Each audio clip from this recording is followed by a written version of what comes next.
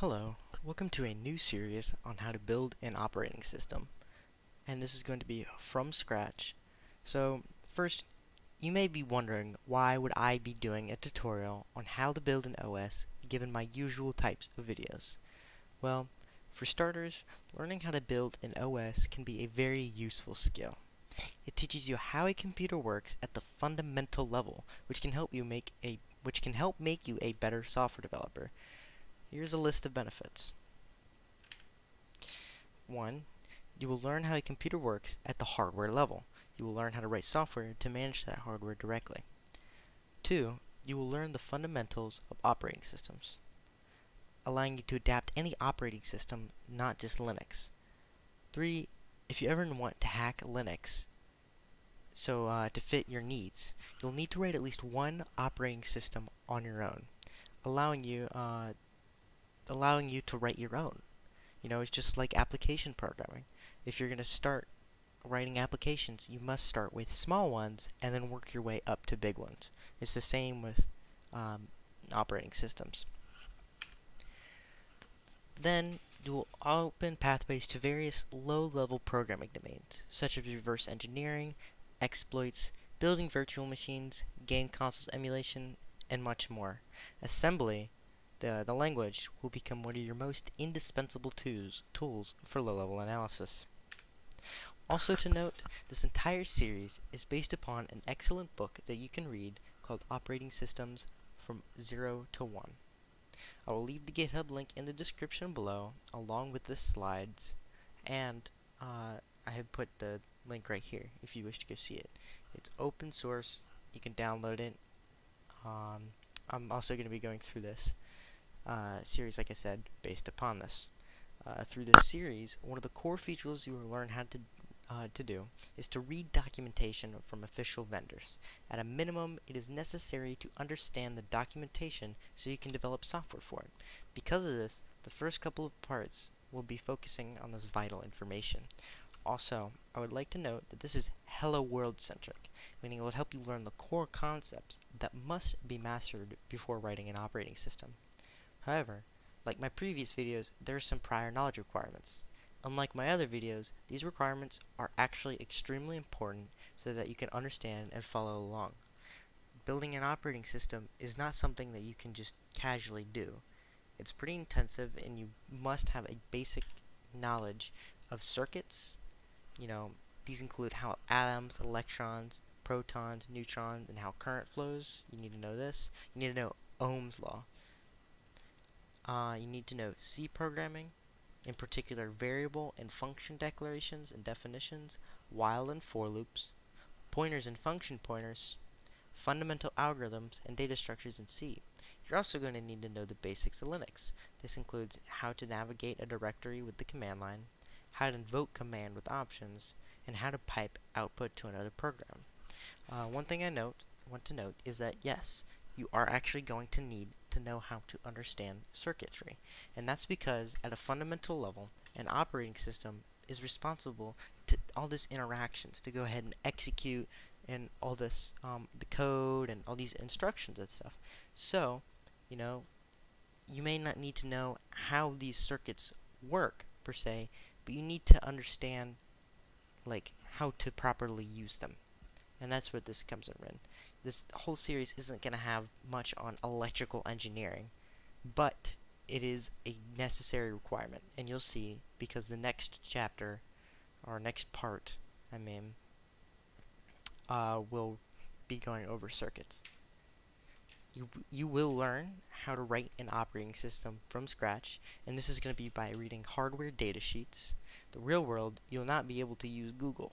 So, I know everyone in my previous videos loves to just get the source code and cheat around, but we're going to be avoiding that, because for something like this, you're not going to learn if you do that. You're also going to learn how to write code independently. Like I said before, it's pointless to copy and paste. You only learn when you actually do it on your own. I will be providing examples that will be shown in the book. However, if you want to go, you can go find the book and find the solutions there. However, I will not be providing them in this video. You'll also, down to the computer, you'll learn how a computer works, from hardware to software, and how all the layers interact with each other. You're also going to be using Linux, and you're going to be using that for low-level programming. So it's going to be important that you understand all that. You're also going to learn how a program is structured so that the operating system can run it. Like I said before, you're going to be responsible for making sure that an operating system can run all of these programs. And so you need to know how these things work at a low level.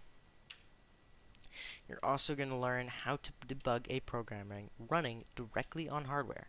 And we're going to be using GDB and QEMU. We will be, you'll learn how to use them as we go through. Yeah, if you aren't already experienced with it. You're also going to be using, or you're also going to learn linking and loading on bare metal x86-64 with pure C. No standard library, no runtime overhead. And I'm expecting you to know what x86-64, but for the record, if you don't know, it is an architecture. And I'll explain more once we get into, I think, the next video is where we'll start getting into more technical details. Yeah. So we're first going to start off with some more abstract concepts. We're going to be starting off with problem domains. When developing software, an engineer can't just worry about the software directly. There are many multitudes of different things to work on. A problem domain is simply anything outside of the software. When developing software, you have to make sure you properly utilize inputs.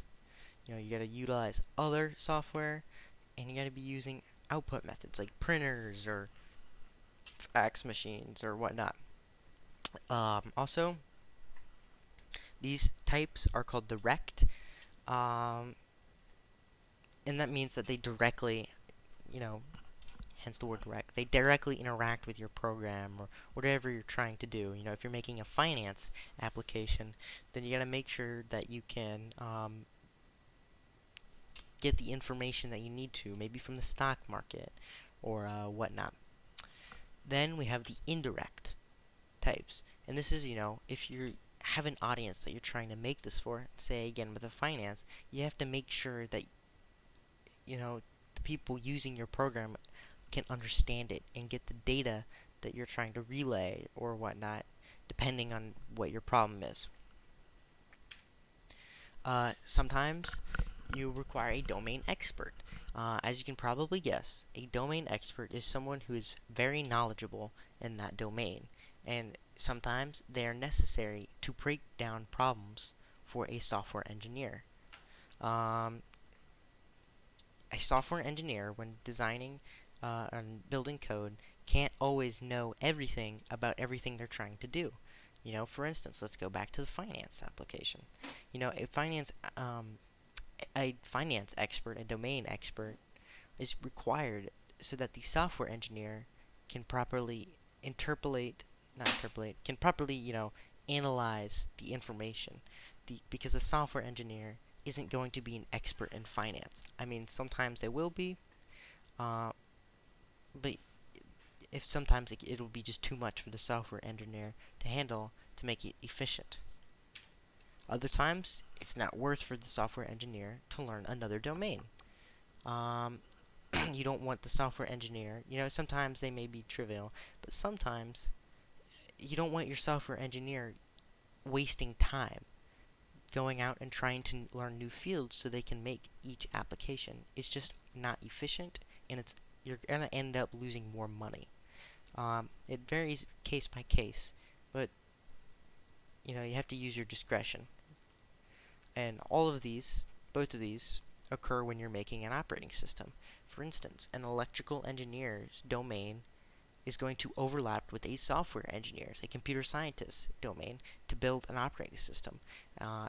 For instance, like I was saying earlier, the software engineer is going to need to understand circuitry and those basic pieces of information so they can properly build off of them. They are also going to need to know algorithms and data structures in C to make it efficient. So that is a case where it is overlapping. It's not worth the effort for the software engineer to learn that domain. Like, try learning electrical engineering. That's a 4-year major in colleges. It's a lot, and it's too much to learn. That it's also extremely complicated if you're just trying to build an operating system. That's why we have data sheets and stuff, so we can read the documentation and properly analyze it and understand it, so we don't have to go about understanding how it works. And this leads to documentation. When learning a problem domain, it becomes vital to understand documentation. That's something I notice when people ask me for help in a lot of my videos. They just don't understand the documentation and they don't know how to learn it. So we are going to, through this process, be learning how to properly use the documentation and data sheets from these providers, so we don't need to constantly rely on other people interpreting it and telling us how to use it. Because, like I said before, in the real world, we can't just ask for help if we're trying to invent a new product. We have to be able to understand the documentation that is provided to us to build our application on it. Documentation is also the only reliable way to properly pass information. You may read a Medium article or something about it, however, that can become outdated. Another thing to note is when you're writing documentation for, say, your operating system, once it's all said and done, you want to make sure that when you're writing documentation, you only include how to use it. Like, you don't want to put in the implementation and all that stuff, because then it becomes more of a hassle to maintain that documentation, and it becomes less likely that you will continue to maintain it. So that's just something to note as well. So this is over. I know this is a bit short, but we are going to be hitting the ground with running. If that's how the phrase go. I don't really remember. But yes, this is something I'm excited about. I will be learning it alongside you guys. If you have any questions, feel free to come into the Discord. I will put a link in the description. I will also be putting a textbook on circuitry in the link below. Because if you don't know, you can just read chapters 1 and 2 of the textbook I link online, and you'll be caught up and ready to go to follow this tutorial.